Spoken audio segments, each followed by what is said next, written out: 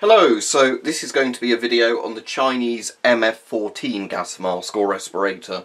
Now, this is one a lot of people ask me could I review because these are very easy to get on Aliexpress now for not very much money, about $20 to $30 or pounds plus shipping. And what's interesting with these when I was looking them up, the older version of this mask was GOST threaded, the newer ones are 40mm STANAG NATO threaded, so you won't have any issues putting any of the sort of common filters on them. Now, apparently the easy way to tell that is if you look at the sort of voice diaphragm XL valve cover, if it looks like that with like the grate style design on it, then that's the STANAG version. If it's got like a round sort of looking cover on it, so a circular sort of design, that's the GOST one. Apparently there's a more modern version than this one, but as this was a brand new one, you know, dated very recently, that's probably not very common. So anyway, the one I ordered came with a sealed filter. I've opened it, one of these sort of Chinese generic sort of multi-function filters. So screw that one in, and it's got a little neck strap on it, which is quite nice. I always like masks that have this, just so when you're not actually wearing it you can hang it round your neck. Now supposedly this is mostly intended for industrial use in China, but apparently because it's so mass produced and of a decent quality, it's ended up in quite a few places. So as well as being exported from China to several armies and like civil defence forces, you know, it's exported for industry and like commercial use, like how I've bought it. But apparently even like some divisions of the Chinese army and like civil defence type troops and whatever have it as well. So it's basically one of those masks that, because it's good enough, it's ended up being adopted for lots of things, even if it's not the official mask for lots of purposes.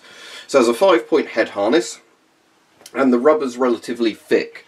So it's that sort of standard silicone material lots of these are made from, but it's fairly thick, so it's not a thin one. So 5-point head harness.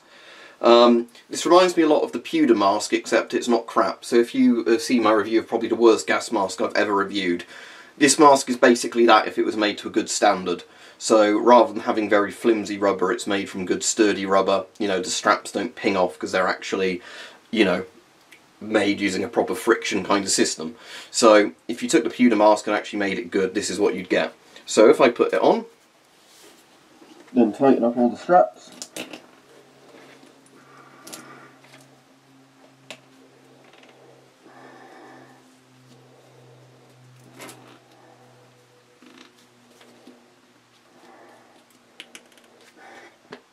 There we go. So I'm not sure if there's meant to be a proper little chin shelf on this, but my chin's gone fully in and that feels quite comfortable. Yeah, this is one of those masks that in theory has like a little chin shelf, but you don't really have to use it. It'll make a good seal regardless. So if I wasn't using a chin shelf, I'd probably loosen that strap a little bit and pull this harness a bit further down. But yeah, it's certainly not uncomfortable. It's like I said, it's quite basic for a panoramic mask. At least it's got like a simple voice diaphragm mechanism in it, so you can hopefully hear it. This is certainly good for the cheap price. You know, I did try it with my Riot helmet, and because the straps stick out quite a lot, this isn't really going to work with certain helmets, so bear that in mind. But, you know, because the bulkiness of the straps and the harness, certain, like, helmets, if they're tight-fitting helmets, won't work with this mask. Even if, you know, they'd actually fit around the shape of the mask that way, they might not work because of these bits sticking out there on the top.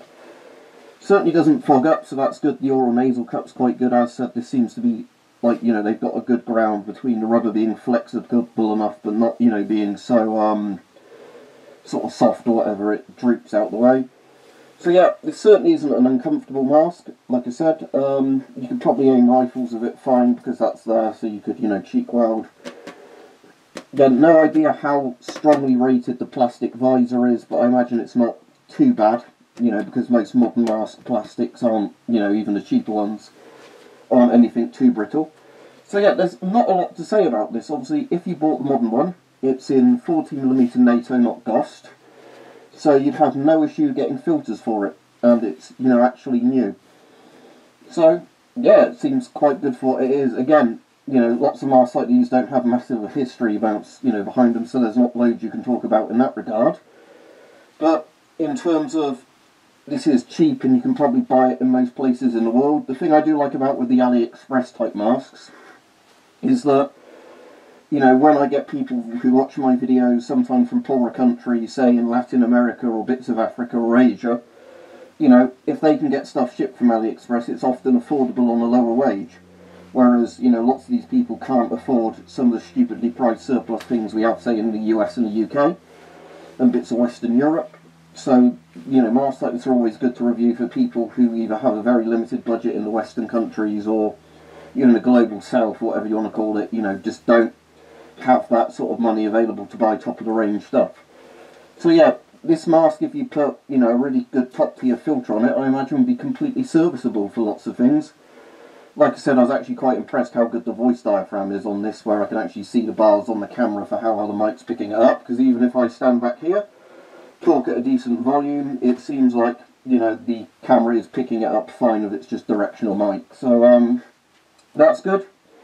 There's a little bit of a weird sort of echoey kind of thing after I talk in the mask, but that's not too distracting.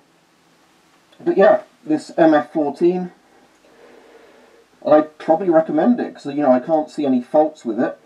And if you can get this for $20 to $30 brand new with a filter issued, and then, you know, just buy a better filter, you know, anywhere, this is pretty damn good in all honesty. Like I said, a lot of the Chinese masks now are getting to the stage where even the cheaper ones are good. You know, there's still a couple of models I'd avoid like the plague, that, you know, really aren't fit for purpose, but they seem to be dying out in the sense that, you know, if the sensible priced export masks like these are cheap enough, you know, the companies are just going to fold that are making the stuff that's so crap they don't protect anybody, because, you know, if you're selling something that doesn't work for $5 and then for $7 somebody's selling something perfectly serviceable, it's going to be obvious why they're going to die out.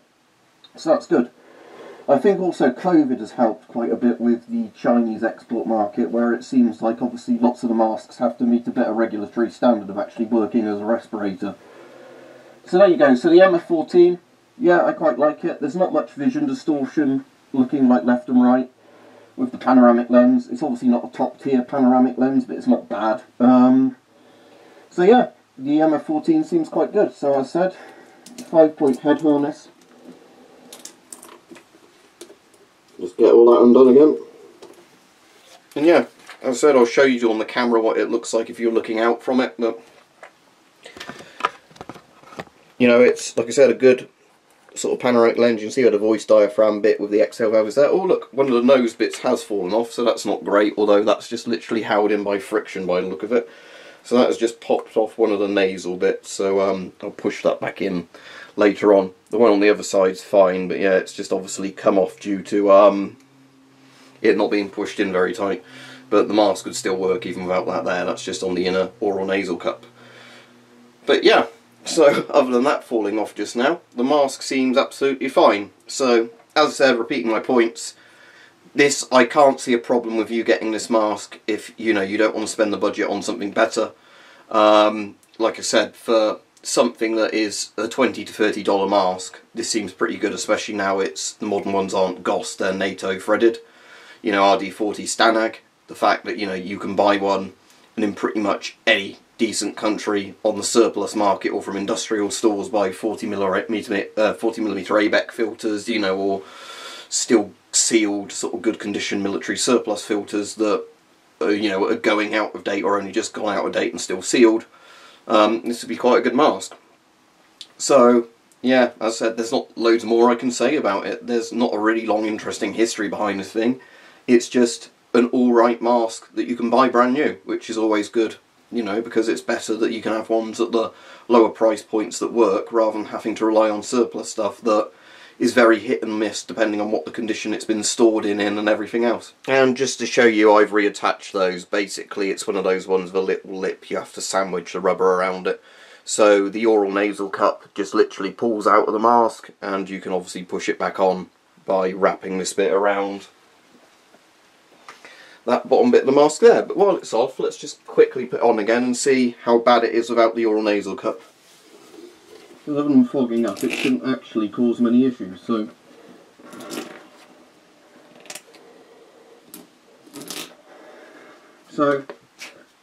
that when I pressure checked that then, that smacked me in the nose. That was a bit painful, the bit of hard plastic there. But yeah, other than the fact this is obviously going to fog up easier, does give you a very big field of view about that oral nasal cup there. But yeah, I'm just going to obviously pop that back in for comfort reasons and obviously anti-fogging. But yeah, that just literally the oral nasal cup attaches in a rim sort of around the voice diaphragm type structure there. It's just got a little plastic rim there, so you just sort of stretch it over and then it fits between the two bits of plastic.